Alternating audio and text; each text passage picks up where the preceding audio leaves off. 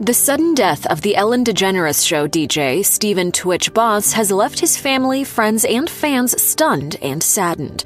Boss tragically died at the age of 40. On December 14th, TMZ broke the news that the DJ and TV personality's wife, Allison Holker, informed the LAPD the day before that Boss had left their home but had left behind his car. This incident had alarmed Holker, who reportedly told LAPD officers that Boss's behavior was unusual. Police officers discovered Boss's body at a Los Angeles hotel after answering a call related to a shooting. He reportedly died from a self-inflicted gunshot wound. Boss was a fan-favorite talk show personality. He provided the music for The Ellen DeGeneres Show from 2014 to 2022. In 2020, Boss took on the role of executive producer for the daytime powerhouse. In a May 2022 E! News interview, Boss opened up about the end of the long-running talk show and mentioned the importance of media platforms highlighting the work of everyday people. He said, "I really hope that we will see a lot more places, whether it be in talk show form or what, shining a light on ordinary people doing incredible things for people in order to help them, because it's bigger than us." In addition to his time on The Ellen DeGeneres Show, Boss leaves behind a lasting legacy through his work in TV and film. He became a competitor on So You Think You Can Dance in its third season, becoming runner-up in the finale of the fourth season. He would appear in many later seasons as a guest judge and choreographer. In a 2015 interview with Cam Williams, the Montgomery, Alabama native noted that he studied dance at Southern Union State Community College prior to appearing on the reality series. Boss soon began to book Hollywood parts in projects like Stomp the Yard 2, Homecoming, Hairspray, the Step Up franchise, and Drop Dead Diva. In 2015, he scored the part of Malik for the blockbuster film Magic Mike XXL. In addition to being the DJ on The Ellen DeGeneres Show, Boss also served as an announcer on Ellen's Game of Games, hosted Clash of the Cover Bands, and co-hosted Disney's Fairy Tale Weddings. During Boss's time on The Ellen DeGeneres Show, the series and DeGeneres herself came under scrutiny when some employees reported that it was a toxic work environment. Boss only had positive things to say about his experience on the set of the talk show, telling E! News in 2020 that he felt blessed on a daily basis to be the show's DJ. In addition to being an accomplished dancer, DJ, and host, Boss was also a devoted husband and father. In a February 2022 People interview, Boss and Holker, both of whom were So You Think You Can Dance alums, opened up about meeting at an industry event and falling for each other. Boss said, "We shared a dance at the wrap party of that season of So You Think You Can Dance,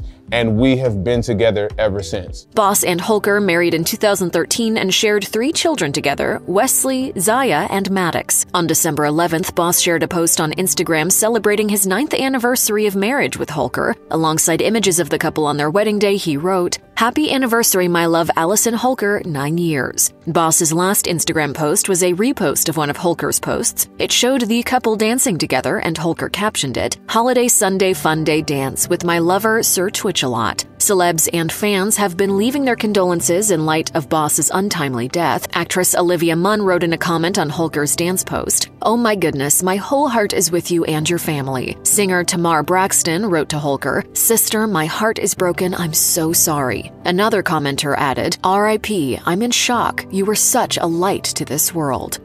If you or anyone you know is having suicidal thoughts, please call the National Suicide Prevention Lifeline at 1-800-273-TALK-8255.